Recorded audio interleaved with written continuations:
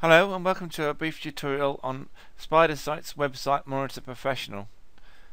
To get started, you'll need to add a website. So I'll click on the plus button and I'm going to put in our website, which is wsitebuilder.com. Okay, and I'll add another one. You can have HTTP and HTTPS sites. I'm going to put Google in for this one.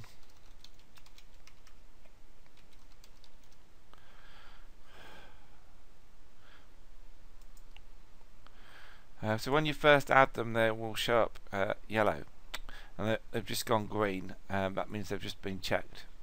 I'm just going to add another website.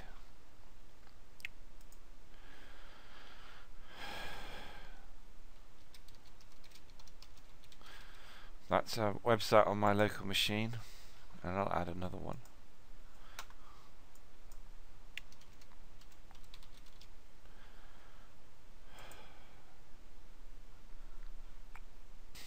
If you want to delete a website, simply select the website and press the delete button here. And that's got rid of it. I'm just going to put that back again.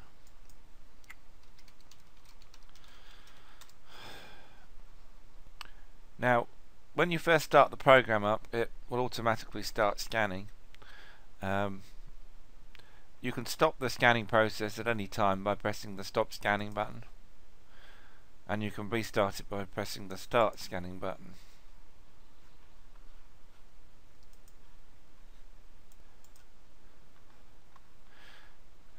You want to see what the system's been doing. You can check in the log if you click on the log here, and it shows you when scans are started and completed.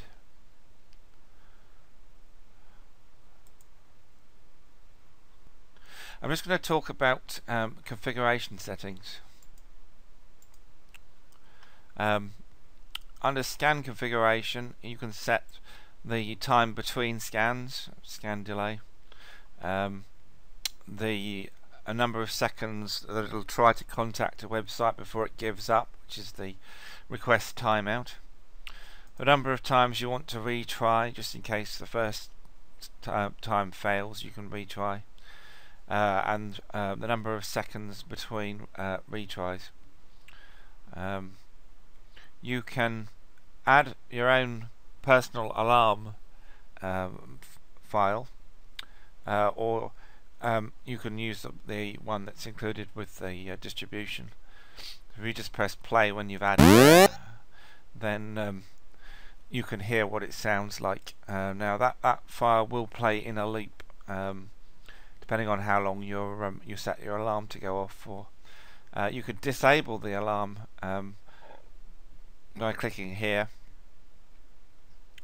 You can set a time in seconds that the alarm will run for before it automatically shuts down. If you want the program to start when you start your machine up, put a tick on execute on startup.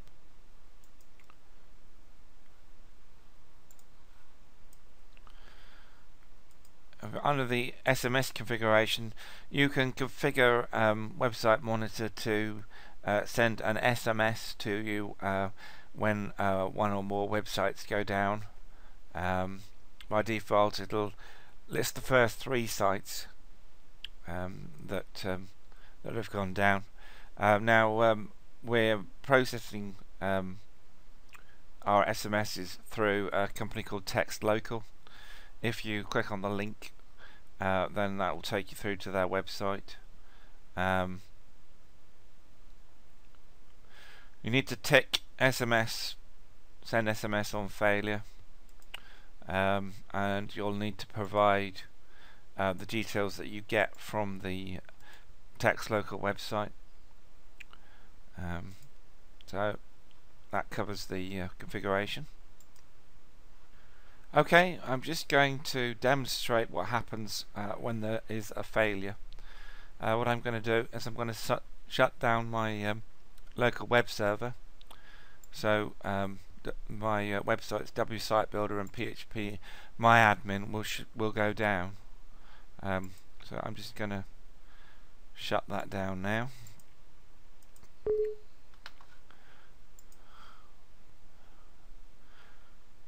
Now there is a progress bar at the bottom of the screen. As you can see, those two websites went down, and it set off the alarm.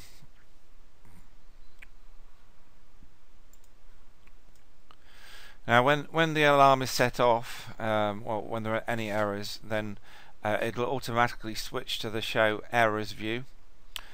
You've got two views. You've got successful scans on the green button here, and failed scans on this button here.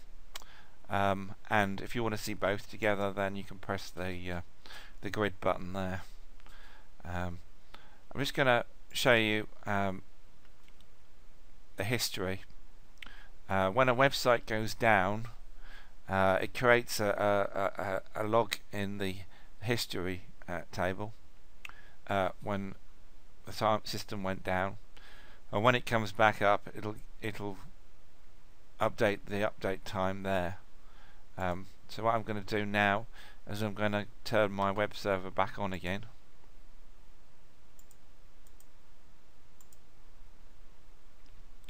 Okay, those sites have gone green now. So if I just show you the history record now, it's recorded the time that it came back up and the number of seconds and minutes that it was down, and what the problem was, the message and the status code. That concludes this tutorial. Thank you for listening. Goodbye.